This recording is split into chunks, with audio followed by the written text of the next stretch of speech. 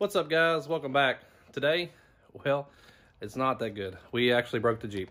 Well, kind of, sort of. So there is some problems with the Jeep. Ever since I got the alignment adjusted correctly and got the caster set that wasn't set correctly before, it puts the drive shaft at a different angle. So it's kind of messed up the drive shaft a little bit. So that's what we're going to be upgrading. We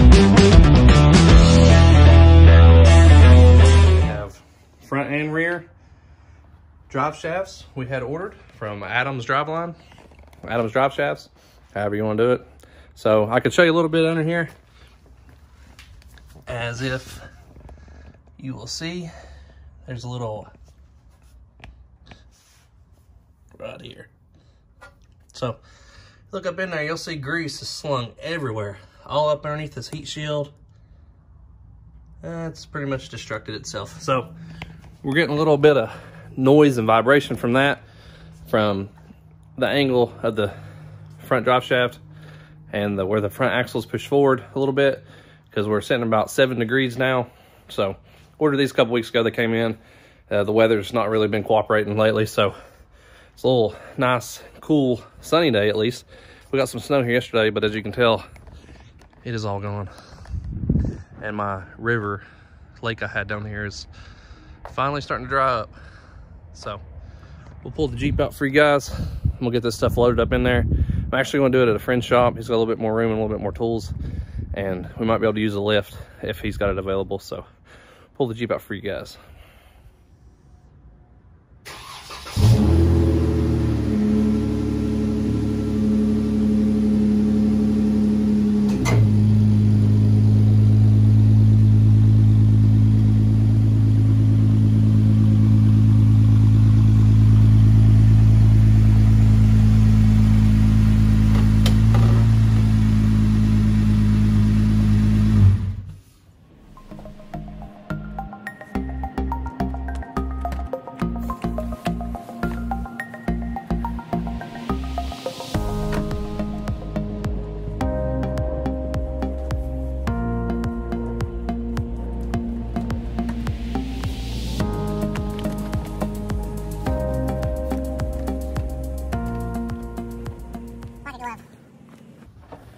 So this fit, thankfully. Got one up in there on the side.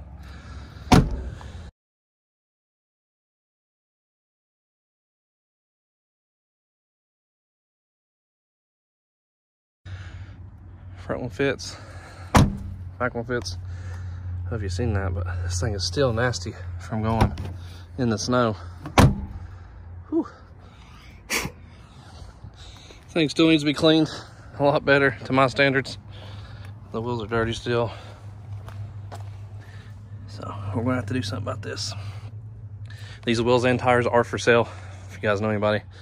These are 37 1250 BF Goodwrench KM2s and TIS 533 MB 20 by 12.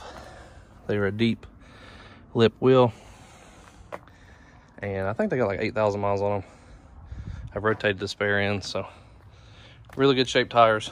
I mean, they're not really, there's no signs of wear, anything like that. If you guys know of anybody that's looking for some wheels and tires, I'll take $2,000 for these. Pickup only. Shoot me a message. You can get with me on Facebook or Instagram or anything like that, but all the tires are in good shape all the way around. So we were upgrading to a different size, so I just want to mention that these are for sale. So shoot me a comment if you're interested. We'll get it situated on how you can pick them up. So we'll head over to my buddy's shop and get started on this thing. It's just right down the street. It's not even a mile away, so it's really nice and convenient. So we'll head over there now.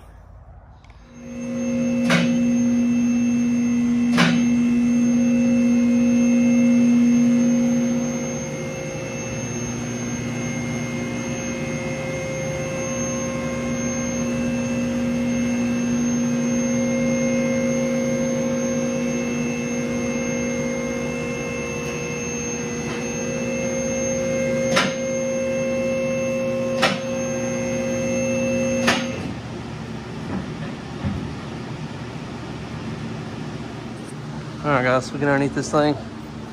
I'll show you a little bit of the damage here. Here's the rear one. So the front one here, as you can tell, that boot is really ripped up. And as you can see, the grease that's slung out of this thing.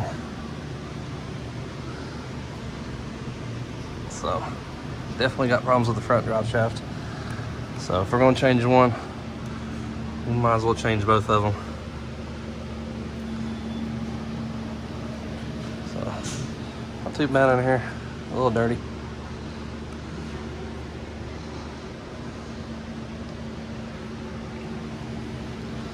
You look underneath the Jeep here. We'll get this thing, start and loosen this thing up. So Michael started on the front.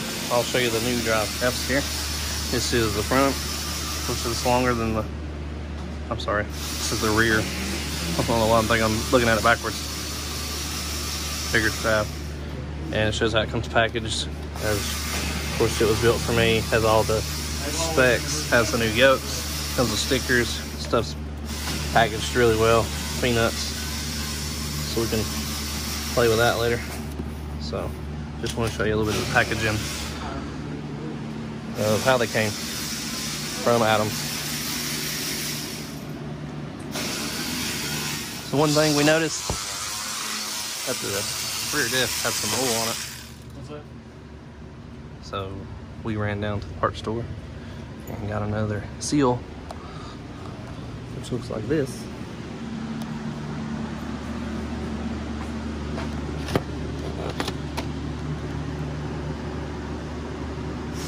It's like $21. Rather just replace it now instead of tearing the drive shaft back out of it and replacing it again. But looks like the one that's on there is worn out, so we will put that on there. So I went ahead and loosened all the smaller bolts here. Break it loose. Got them on both ends. That's kind of hard to see.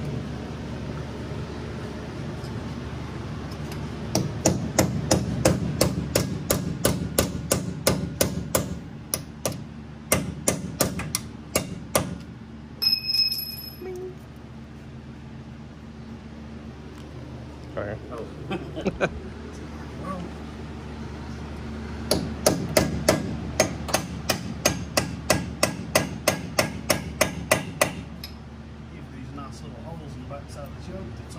Yeah, so there's like 3 of them on each slung.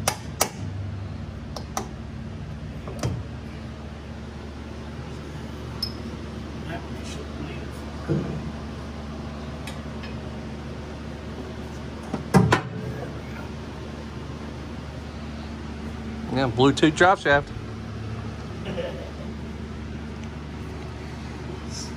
So we'll show you the size comparison of these stock. It's a little bit thicker, but it's not as strong. And of course you change both ends to the yoke style. Alright, so we got the front drive shaft out. I was gonna show you this end, how bad it's tore apart and the grease is slung out of it. As you can tell, there's not much left of it. Of course you eliminate that with a new different style. With our new yoke, went ahead and replaced the seal. Put this right here. So basically got the rear ready. Alright, so we got the rear in here. We're gonna put the U-bolts in, got the new drive shaft lined up. A little dark. Michael's working his magic. Magic Mike. Yeah, that's what he is on the weekends.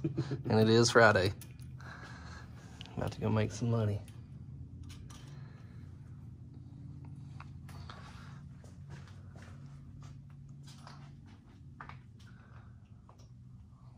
All right, so we got this rear bolted up here, tightened up. We just gotta wipe it down. Got the back all bolted up. Got the bolts nice and tight. Shouldn't fly off or kill anybody, including myself. So we'll move on to the front. and tighten it up, wipe it down, and it should be good to go. Alrighty, so we got this front one tightened up here. Got it in place. As you see that nice Adams sticker. So we got it tightened up right here. Of course, we got the rear. So just gotta wipe it down, put it back on the ground. We'll drive it and see if it's got any vibration.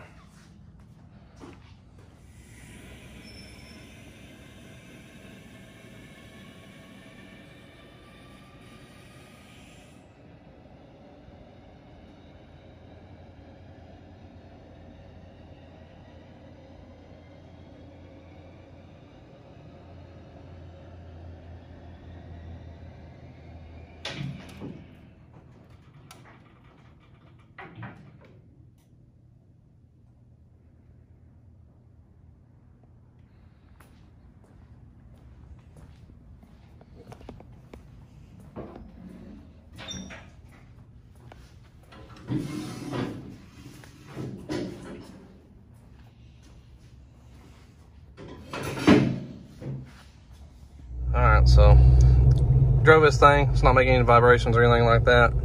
Just a couple streets away from my house, so wasn't too far, but got up to like 55 miles an hour, no vibrations like it had before previously with the other shaft in it, so doing a lot better. So, of course, as you can tell, it is dark because it gets dark here early, but get this thing put up and probably drive it a day or so, and I'm gonna go back and retighten all the bolts, make sure that they're torqued correctly, and that's pretty much gonna do it. Really excited to get those in there before we upgrade the wheels and tires. But that's gonna conclude this video. If you've not been here before, click subscribe. Comment down below if you have any questions. Appreciate you watching this video, and we'll see you guys next time.